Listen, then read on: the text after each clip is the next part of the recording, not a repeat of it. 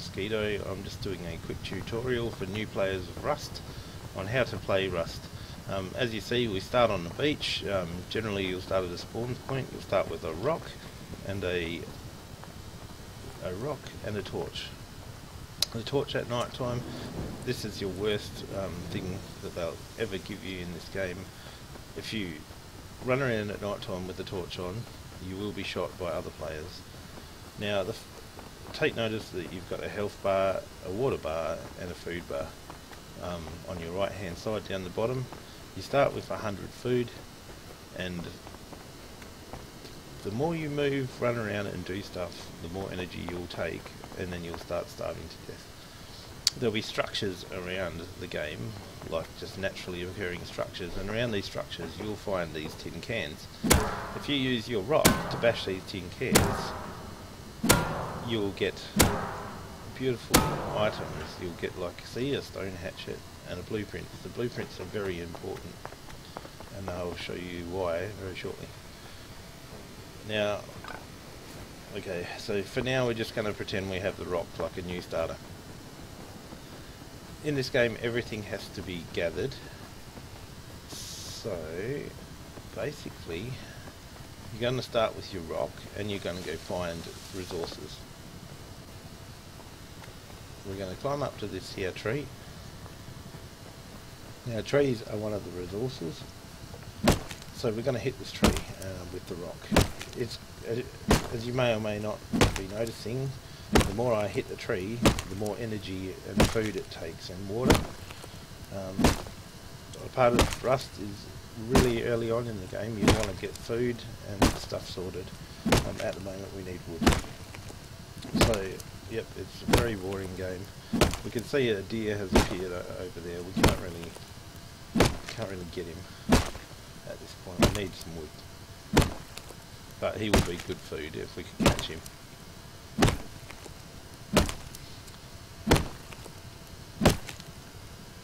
So here we are, gathering wood. Rust is all about gathering. It's a pain in the ass. Gather. Now, in the background you can hear a helicopter. In this game, helicopters will spawn in and they hunt out players and kill them, regardless of who you are and what you're doing. If you go near a helicopter, it will open up with rocket launchers and all types of stuff. Right, so we've got some wood. At this point we have 500 wood from bashing that tree. If we go into our menu here, you can see that we're naked. This is our storage, and this is our guide of what we can make. So at this point of the game, we can make a weapon. We can make a wooden spear. Now, it takes a minute and a half to make this spear, so what we'll do is we'll quickly bash some more tree while we wait for the spear to make, and then we're going to try and catch that deer. The reason why we're still collecting wood, it's one of the primary resources in the game.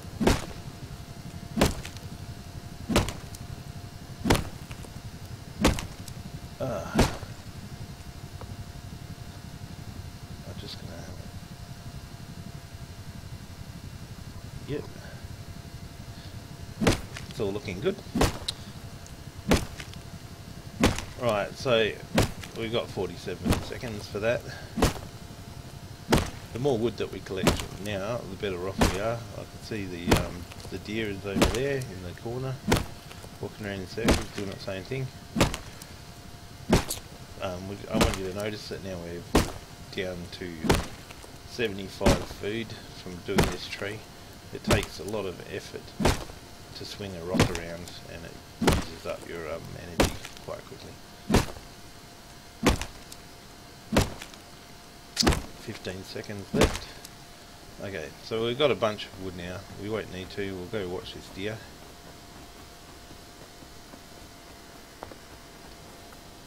There it is. Okay, so the deer has spotted us, and it's going to leg it. It's going to run away. It knows that humans are dangerous. We've made a spear. We're going to put it from our inventory there. And we're going to try and catch this here deer.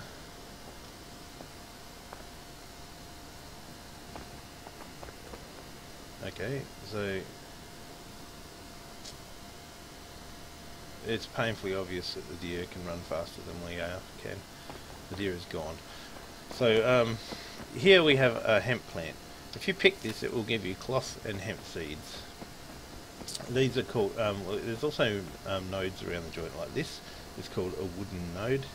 If you collect it, it will save you from having to chop a tree down, and you can just like collect random junk all over the joint. Now another thing in this game when you first start, this, if you see this rock here, this is a specific node for collecting stone. So what we're going to do, we're going to bash it, and you will collect mostly 4 things out of a rock. A rock is going to give you stones to build with, it's going to give you high quality metals, it's going to give you metal ores, and it's going to give you sulfur. Sulfur is not very important at this point, but you want to hold on to it as long as you can.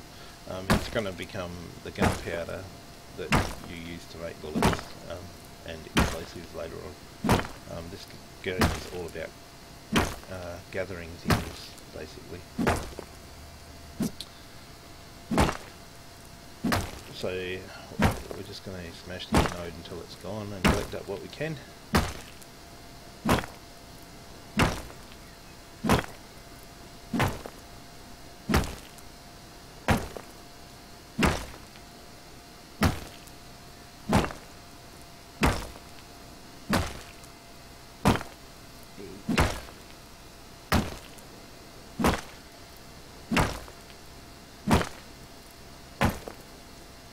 So as you can see, as the stone gets smaller, its hit points go down. When it is completely gone, you've gathered all you can.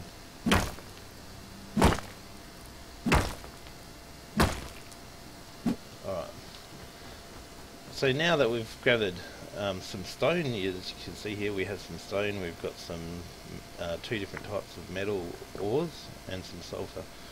With that stone we can go to this toolkit and we can make a stone hatchet, such as this one, or a stone pickaxe. In this case we've already made a hatchet, so basically we've just showed you that we can get rid of this stone now. And we can make another tool, so the hatchet's good for cutting wood, and you're going to get more food out of animals. So we're going to find an animal now as part of the guide. It's best to gather everything that you see when you first start playing Rust. Everything has a use. But you know, it's a good practice, but you're pretty much going to die as soon as you see someone else in this game, unless you've got friends. But don't give up, it's a good game. Alright, so at this point we're going to start starving to death. We're down to half the food that we started with. We're going to look frantically, we're looking around for animals. Ahead of us you can see a big structure. This is one of the monument structures.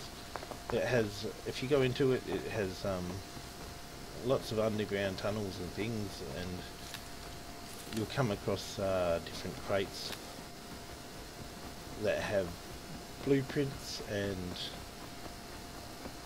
usable items. But right now, okay, I guess we can do that. These barrels and crates and stuff in this game can contain food as well. So basically we're starving to death. As you can see, there's a blue drum down here. We're going to go to the drum and we're just going to bash it until it opens up. It's kind of like Lotto, what we're going to get. So basically we got a blueprint. This is a blueprint, you can tell by the blue mark on it. You want to study this blueprint. So now we've studied it, we can make that if we have enough stone. As you can see, it took us a lot of energy to run down here and do that. So, well, okay, we found a crossbow. That's a rather lucky thing to find this earlier in the game. For the crossbow you're going to use the same wooden arrows, so we'll make some wooden arrows quickly. This will make it a lot easier to catch deers and things. And oh my god, I found it. the blueprint for a revolver. So now we have the blueprint for a revolver. We can look into our weapons section, and if you see in this, it's going to have a white number for your wood because we've got enough wood, but we need cloth and we need more metal fragments. Metal fragments I'll try and show you shortly.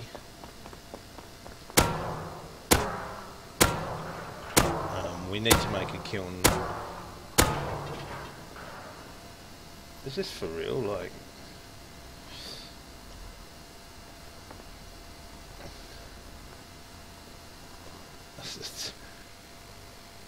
okay, so I just found a blueprint, another blueprint for a cleaver, and one for a spaceman helmet, kind of like a hazmat suit job. We're not doing well for food here. I'm just going to pop in here and try and show you a crate.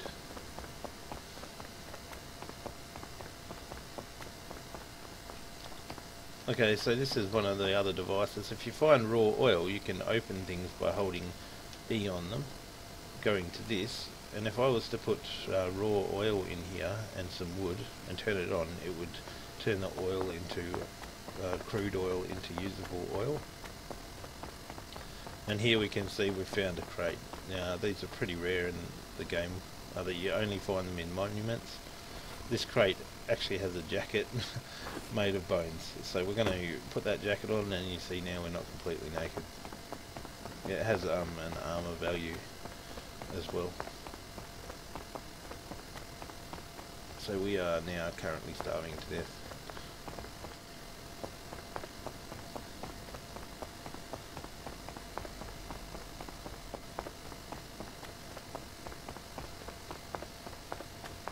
Alright. Oh, okay, so we've got another crate. If we open it up, it's got the blueprint for a medkit. So we're going to study that. Now, if we have the right ingredients, we could make that medkit. We're going to climb up and get back to the surface again. Well, as you see, we've got 11 food left in our inventory, in our food gauge. I'm just going to pop a couple of cans because there's a chance that you find apples and things. Okay, pants. This is unusual. Usually you find some food.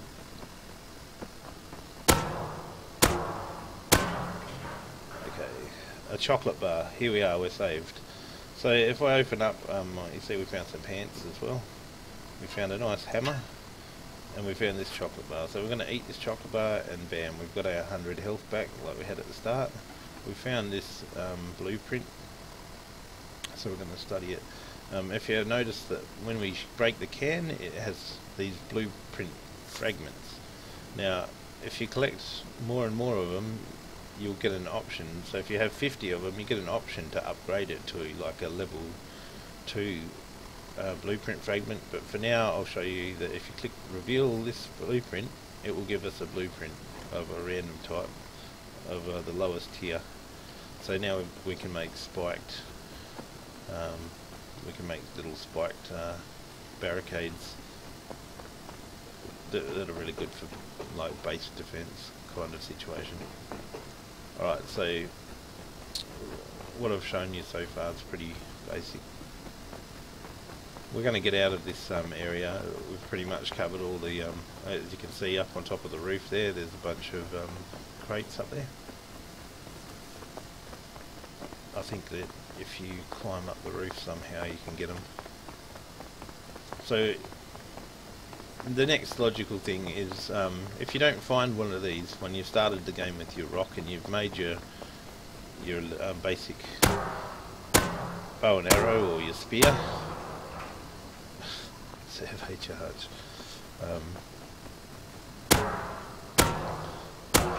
you're going to need another revolver. Oh wow, so yeah, we're finding more and more blueprints. You can only read them once, so yeah, we'll get back to it.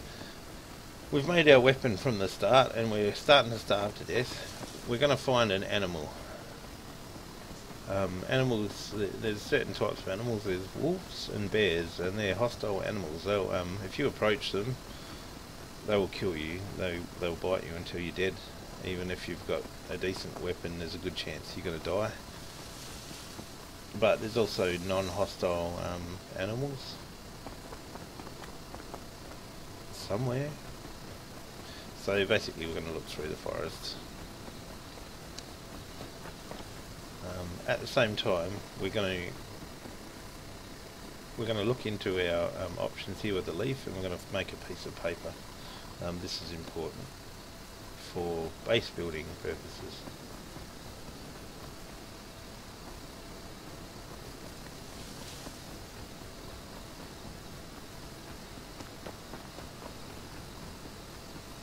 I really can't find any animals.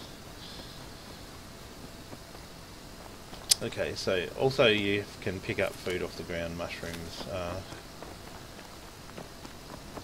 like a base emergency food kind of thing. If you're starving to death, you'll also find these nodes, which are like a junk food node. You'll find bottled water, so you can basically just drink it, or you can carry it. We're going to just drink it all in this case. You can put more, you can refill those bottles of water. We're going to eat the can of tuna. Right.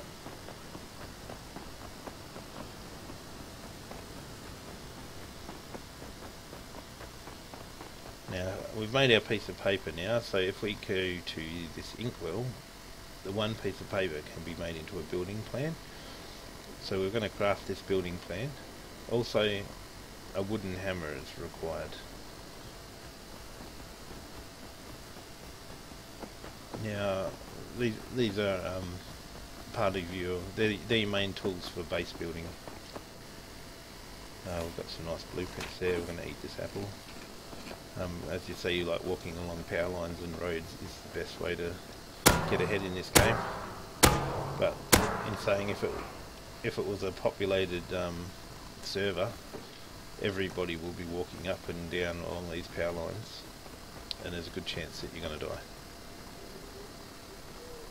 Alright, so I'm just going to grab some wood and give you a basic rundown on building. I'm going to need 1,000 wood to make a toolbox.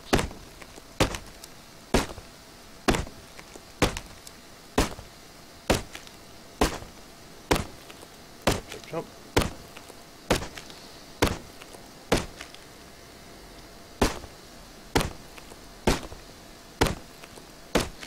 Alright, like I said, you have to gather a lot in this game.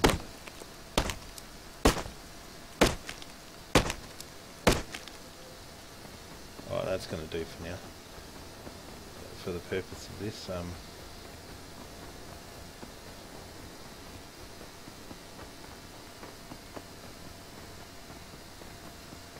so when you've found a place that you think is like really nice and you want to build there, and oh, right, here we go.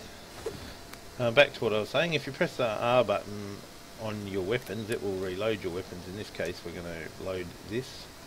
We're going to aim it at the horse's head, and the horse didn't like that. So we're going to, it didn't kill the horse to shoot it in the head. It's running off, so we're going to take chase. Hopefully it will stop.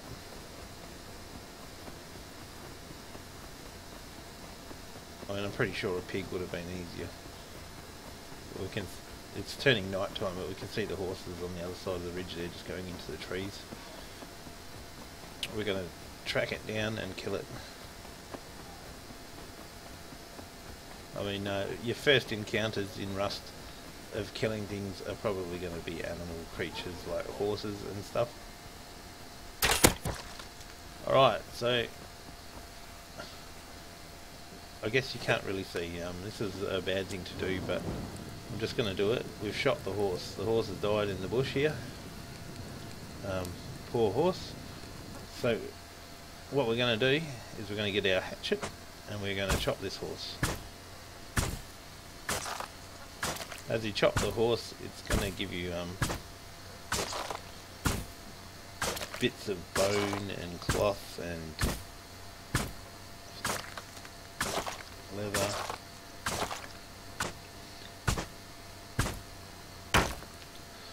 so I'm just going to have a look and see if there's any horse left. When you've mined the horse to death, it's gone.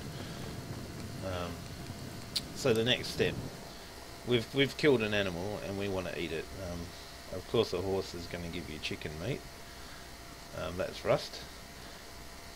We are looking for a campfire, so we're going to make a campfire now quickly.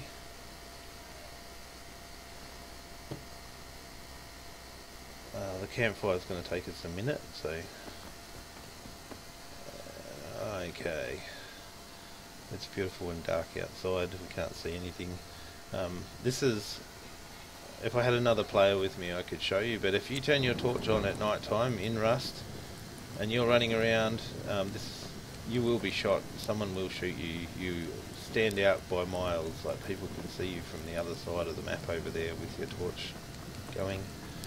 It's a bad thing that new players will do. If you've got nothing on you and you're dying or getting chased or something, you're best to be running around in the dark. I mean, if you don't know where you're going and you don't have anything to lose, fair enough, use it. I didn't realise this night's going to be so... Alright. So what we've done here, we've just completed building our campfire. It costed us 100 wood, that's why we were cutting the trees earlier. We found a patch of ground that looks pretty reasonable. We're going to put it in our belt. We're going to put this here campfire on the ground. Now, okay, it's hard at night. So this is what the campfire looks like at night time. If you hold your E button on it, it will have an open and a light the fire. So you're going to open this up. It'll have 50 wood in it to start, and you're going to get your raw chicken that we got from the horse, go figure, and you want to split it down to what the smallest amounts of meat that you can, and then press the turn on button, and that will start the fire. If you were to open it up again, you would see the energy lightning bar on the chicken. That means the chicken is cooking. Also, when you burn wood in a fire, it'll create charcoal. It's very important to collect all your charcoal. Everything takes a little bit of time here. Another thing to be to make sure of, like this is what I was talking about before, at night time you can be far away from a light source. I mean, a person with a torch is way brighter than this fire, so people will be hunting you in the dark, and they will want your everything. They'll kill you just for the fun of it. So we're going to put the meat in here. We'll take this bit of wood. We don't need this fire anymore. We've sort of proven our point.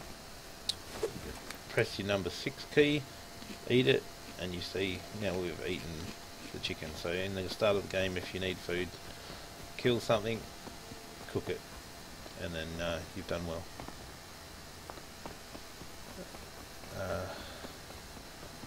It's kind of really hard to show you what we're doing at night time. So basically what I'm going to do is bash a couple of cans until the moon comes up or the sun comes up. Actually, really, I should just cut some more wood to show you base building techniques.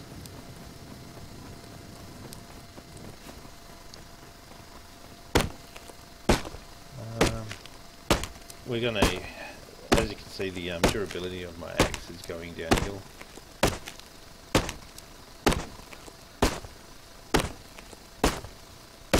And we're cutting wood as best we can.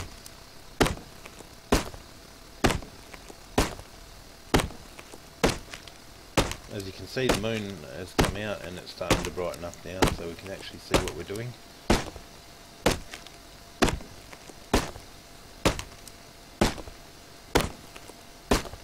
Alright, we have some wood, and as you can tell it's raining, so we're going to become wet. It's okay in the lowlands, in the forest and that, to get wet. It's not a problem, but as soon as you go up into the mountains where the snow is, being wet is a big problem.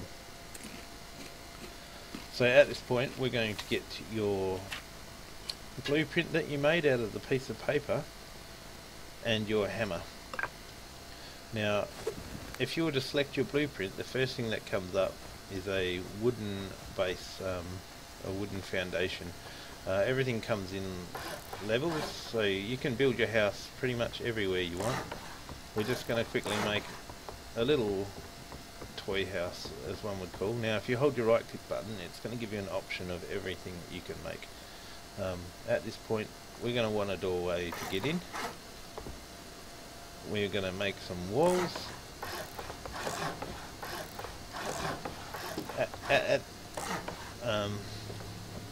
So just for the sake of it, we're going to make this a 2-story house. So we're going to put a stairway in to go up. Oh my god. Okay, so if you see an airplane and a crate drops down there, if you get to that crate first, it has really advanced weaponry and stuff. But we're not going to do that right now. When you start building stuff in this game, anybody can come and build stuff on your house. So we're going to make a tool cabinet. It costs 1,000 wood. Do you want 3 biscuits or nothing? No thanks, I don't want biscuits.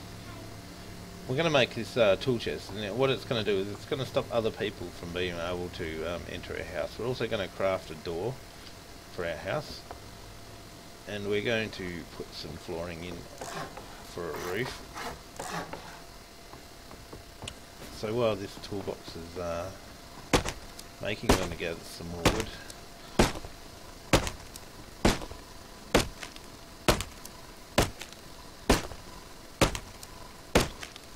This is probably going to run a little bit long for a YouTube clip, but it's okay. There's so many new players at the moment due to Russ being on special this week.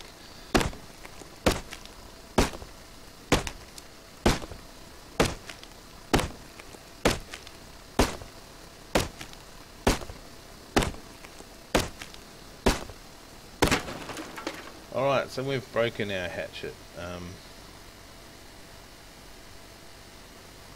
Yep, we could either fix that on a repair bench, but because of what it is, it's not really worth it. If it was like a steel, a more advanced type of hatchet, that would probably be what we would do. Now as you can see, this is the house that we've built. It's made out of twigs at the moment, so basically it's useless. Anyone can smash a twig wall down with an axe. It's basically the base foundation. So this hammer that we created earlier, out of 100 wood, this is made specifically for upgrading your house. So another thing I want to point out is if you look at this wall, it has the cross members on the inside and it does not have them on the outside. You want to always have your cross members on the inside. It's the way the walls are meant to make. Otherwise they're easier to break out of a house than it is to break into one. So if you were to right click, it gives you options. We can upgrade this to a wood, upgrade it to stone, sheet metal and armoured if you've got all those items that is requested in the middle. So right now we'll upgrade it to wood. This is what it looks like. You can see we'll turn it to a log cabin. Its durability is now 250 as opposed to 10, and that is basically you're going to go through the whole house. Now this is the tool chest we were talking about. When you build a house, you're going to need to put a tool chest in. If you click it and authorize, you see above your health bar it gives you a building privilege or a block privilege. You want to hide this. If you're building this house, say for example we've already upgraded all these walls and stuff around here, you want to hide these where people will never ever find them. For some reason it won't let me build that wall. Wonderful. Oh yeah, that's what we wanted to do. Oh, this is how easy it is to break in a wall. So once you've got your building privilege here, that means that only you can build your house. So now we can put that wall in there like that. We can put our staircase back in. Alright, this is the basic of your house. You can continue to build this, put roofs on there, you can put windows in. I'll just quickly show you that you can also build a door. and you put a door in here. Anyone can open and close your door. As a new starter, you'll have the option to make a lock. It's important to lock your house when you leave. People will just walk in and take all your stuff. It's pretty obvious. When we've made this lock, we'll apply it to the door. Yes, child. You can watch, honey. Alright, so we've built the lock. We're going to put the lock on the door. So basically you select it. We're going to look at the door. And it's going to say, yep, okay. Now because this is your house, you can make a key out of 40 wood. So now we have a key to our door. So if... okay. I'm going to throw this key on the ground. Okay, that's our door key. So if I wanted to open or close this door without the key, it's not going to work. It's locked. The thing with a door key is if you're killed with your door key, someone else is going to pick up your door key and they are going to use it to get into your house. So you want to find a bush somewhere around your house, and you want to make like a some kind of hidden small stash out of cloth. That's good enough. If you make this and hide it somewhere, don't be obvious where it is. You can hide your key, and then but if someone kills you, you're gonna know where your key is.